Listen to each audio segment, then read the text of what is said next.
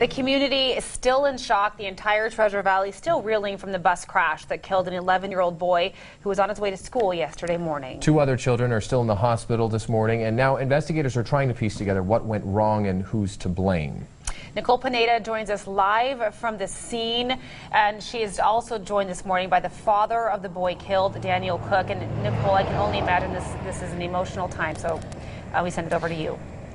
Very, very emotional. This is Rob Cook, the father of Daniel Robert Cook, who passed away yesterday.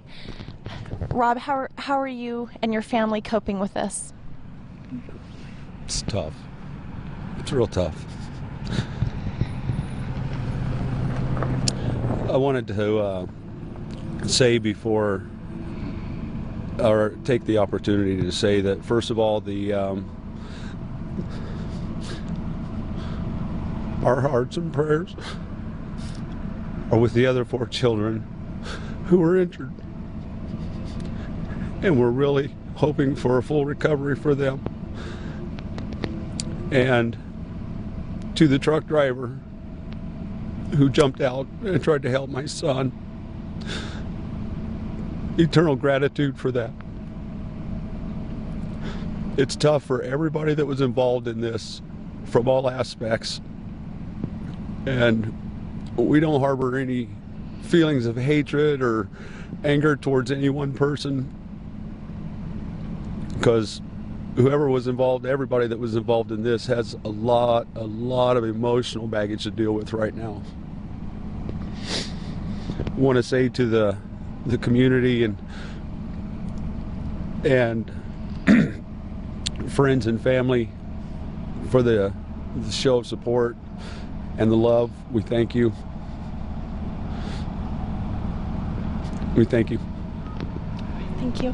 And please know that the thoughts and prayers of the entire valley are with you and your family right now. Thank you so much for speaking with us this morning. All right, Nicole, thank you. And Mr. Cook, thank you so much. It's a heartbreaking time. It's unimaginable as a parent and as a community. So, Nicole, thank you for that. And Mr. Cook, thank you for speaking with us. To the Cook family, we love you, and our thoughts are definitely with you this morning. And there are 2 children who are still in the hospital. You heard him make reference to them. Now investigators are trying to piece together what went wrong and who's to blame. And this is what we know. As you heard, 11-year-old Daniel Cook was killed in the crash. 4 other kids were hurt. 2 are still in the hospital. 2 were released with just minor injuries. Now, Deborah Boatwright was driving the bus involved here, and Charles Derby was driving the dump truck. Neither of them was hurt. Our own Jay Bates spent all day yesterday on the scene, and he brings us more about what happened. Idaho State Police arrived on scene just before 8 a.m. to the accident involving a school bus on the way to Crimson Point Elementary in Kuna and a dump truck that was traveling northbound on Happy Valley Road. The basics: the bus had a stop sign, the dump truck did not have a stop sign. They met in the intersection. The collision sent 4 children to the hospital and left 11-year-old Daniel Robert Cook dead on the scene. The driver of the dump truck was one of the first to reach Cook after the accident. He was pretty upset. Obviously, he was doing what he could to render aid. He's the first one there. He knows what happened. He knows there's kids hurt. And so he saw the nitty-gritty, if you will, of the crash scene. What he told me, he did what he could to render aid to that boy. And he knew that it was futile. Investigators now are working to reconstruct the crash and determine exactly what happened. There was a lot of weight involved. You got a heavy vehicle being struck by a heavy vehicle, and so any impact, particularly to little bodies, it's going to do a lot of damage. The bus driver was taken to an area hospital for emotional distress. The driver of the dump truck was not treated and is helping investigators piece together what happened. But I did talk to both of them, and they've got this to deal with in their own way, and it's going to be hard for them.